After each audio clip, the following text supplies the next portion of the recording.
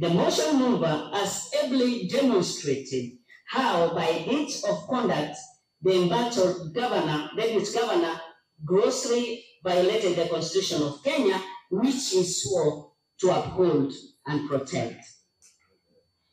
Criminals restricted and received a bribe and obtained money by false pretense, contrary to the Bribery Act and the Penal Code Cap 63 of the laws of Kenya.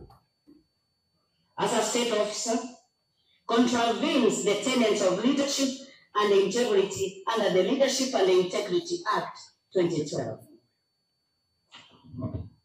Honorable Speaker, the Deputy Governor needs to be held accountable for receiving a bribe of 800,000 from one Dennis Mokaya Misati, also to help him secure an employment with the Kisii Water and Sewage Company, in which Kisii County is the major stakeholders.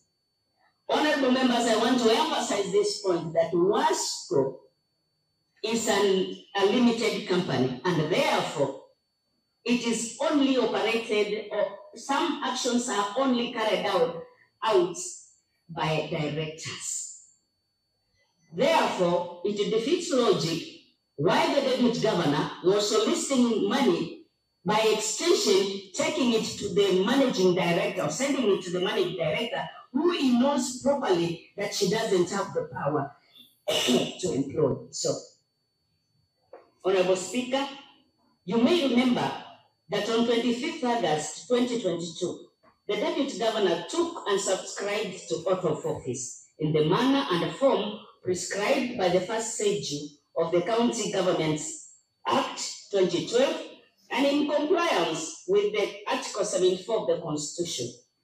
He subsequently proceeded in compliance with the Leadership and Integrity Act 2012 to sign and subscribe to the Leadership and Integrity Code in the manner and form prescribed by EACC, in the presence of EACC officers and a High Court judge. Therefore, misconduct can only be described as gross misconduct. Honorable Speaker, the conduct of the Deputy Governor fly in the face of values and principles of governance enshrined in Article 10 and 232 of the Constitution. They include rule of law, integrity, transparency, accountability, human rights, good governance, fair competition, and merit as a basis of appointment. Honorable Speaker, this draws me to an intention of the Deputy Governor trying to influence an appointment, therefore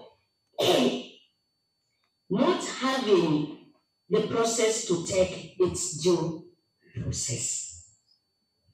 The conduct of the Deputy Governor is a clear case of abuse of office.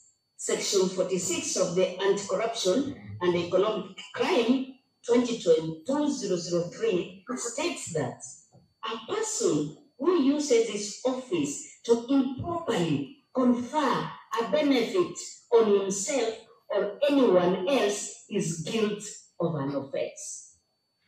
Honorable Speaker,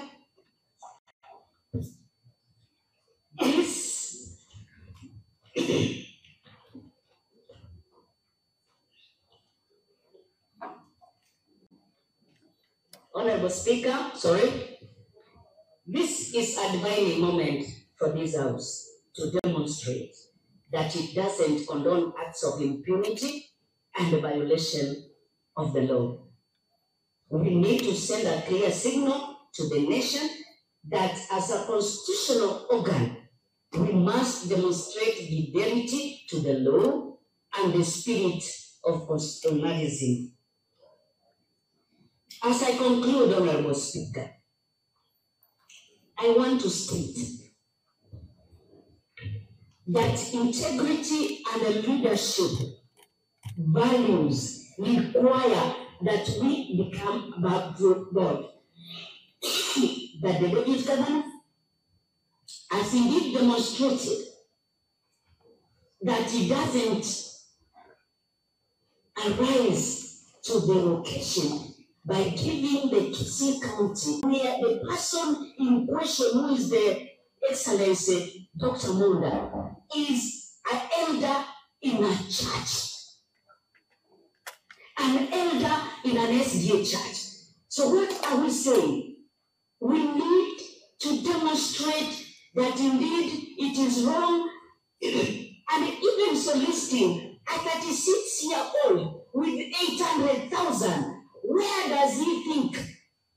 If him as a deputy governor has not been able to be comfortable with the salary that he's getting, and subjecting a young man of 36 years to be requested to give 800,000, where are our morals as a society?